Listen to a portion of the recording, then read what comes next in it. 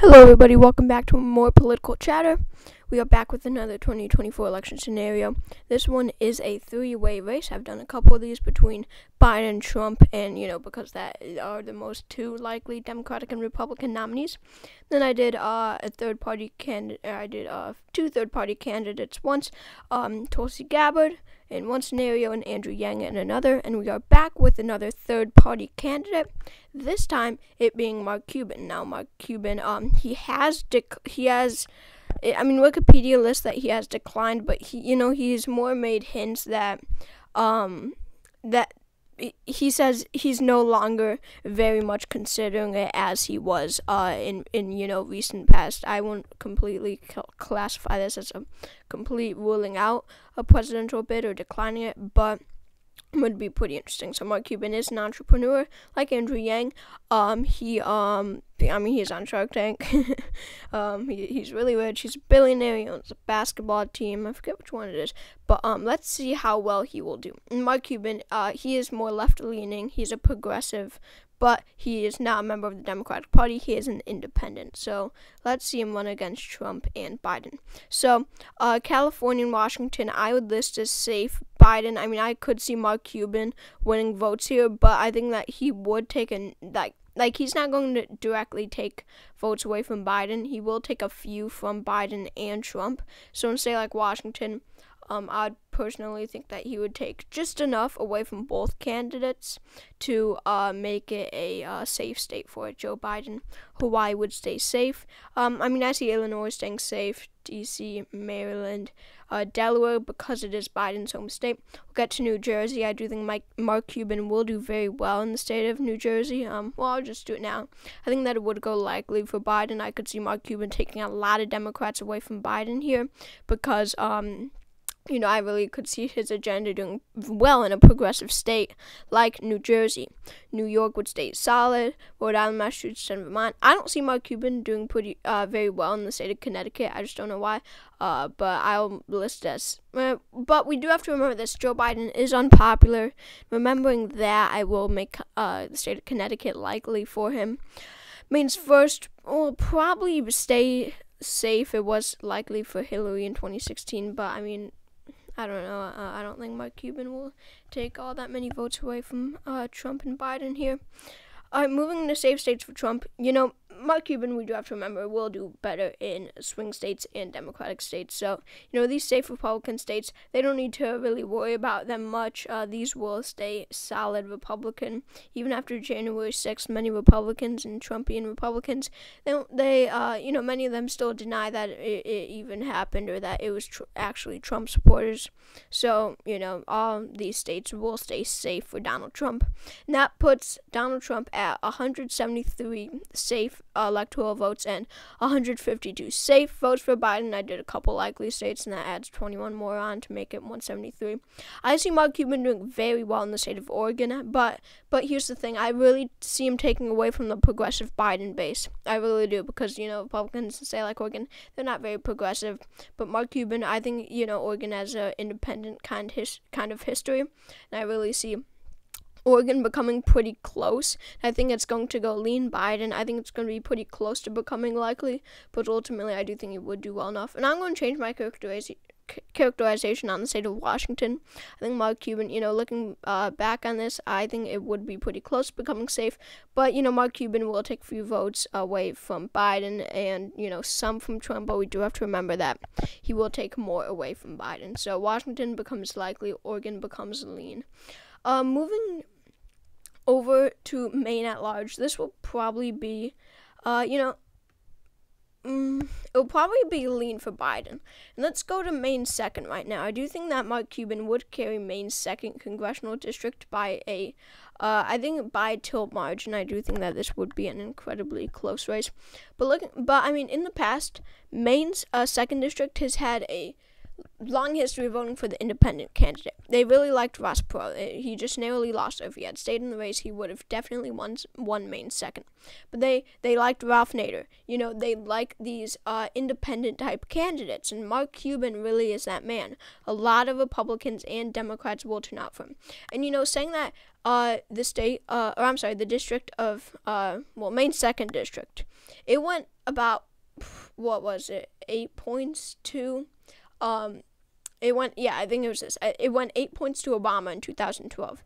Fast forward to 2016, it goes 10 points to Trump. That's an 18-point shift to the right. So it shows that these Maine second voters, they are really willing to vote for the other side. They are willing to vote. They're willing to not vote for their party's nominee. So that just shows that Mark Cuban would do very well in Maine's second congressional district, and I do think that Mark Cuban would carry that district, and it's one electoral vote. Moving on to the state of Alaska, Mark Cuban will do very well here. I think it would be enough to make the state of Alaska lean. Biden doesn't add much. I think that Mark Cuban would come in second behind Donald Trump. Moving on to the state of South Carolina, Mark Cuban doesn't have anything special in the South. I really don't see the South liking him that much. I think that South Carolina will stay likely for former President Trump. I just don't know why the South would really like him.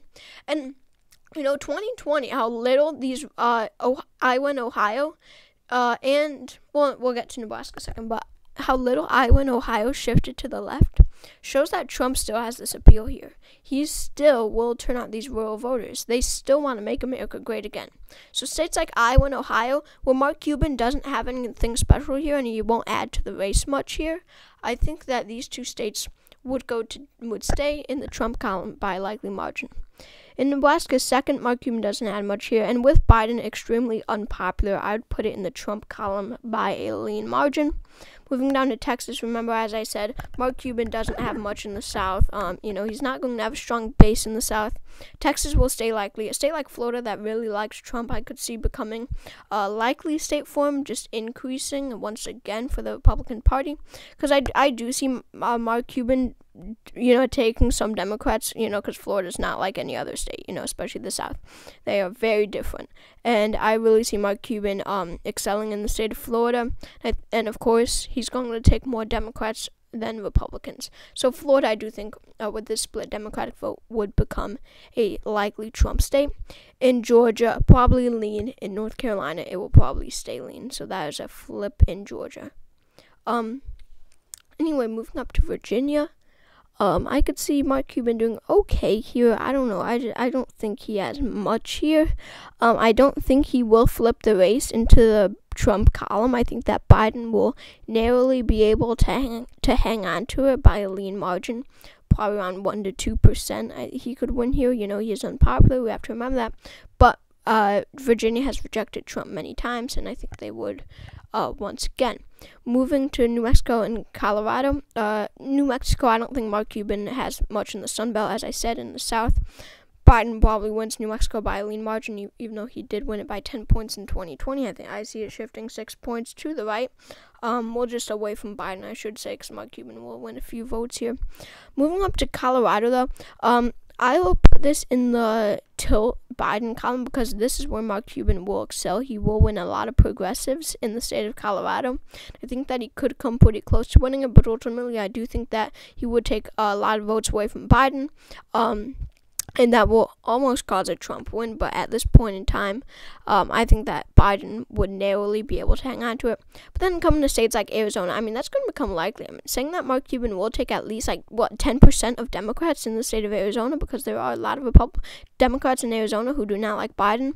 This state becomes likely for Donald Trump. Mark Cuban, I could see him doing pretty well here, but I see him doing better in the state of Nevada. And ultimately, it would put it in the Trump column, even though it had gone for Hillary, it had gone for Biden, and they have trended toward the Democratic Party. I don't exactly see Biden hanging on to it in a scenario where Mark Cuban is in the race. Going to Minnesota, I see this being till Trump. We just have to remember this. Mark Cuban will win at least 8% in each state. And with Biden unpopular and with Democrats not turning out for Biden, that will be a problem for the Democratic Party in a state like in the state like Minnesota. Mark Cuban, it's besides the fact that he will excel in this state or be weak in this state. Fact of the matter is he will take a chunk of votes away from Biden. And really, with him unpopular and Democrats not encouraged to come out and vote while Republicans are, that really is something to talk about. But going on to Wisconsin, Michigan, Pennsylvania, I think that Wisconsin would become likely, but I think the blue wall is going to go Republican. Trump is going to win it for a second time, as he did in 2016. So, yeah, I mean, Mark Cuban, he is going to come third in every state, and remember, we just have to remember this. He will take votes away from Biden, and that's all you need. Plus, the state of New Hampshire, I do think would go lean Trump. I think Cuban will do okay here, but probably not enough to win the state. So this is my final map. Donald Trump wins a second term with 326 electoral votes. He needs 270. To Biden's 211, and to Mark Cuban's 1 vote coming from Maine's 2nd Congressional District. If you enjoyed this video, please consider subscribing, joining my Patreon, which is in the description. And I'll see you. Whoops, sorry about that. I dropped the microphone. And I'll see you all next time.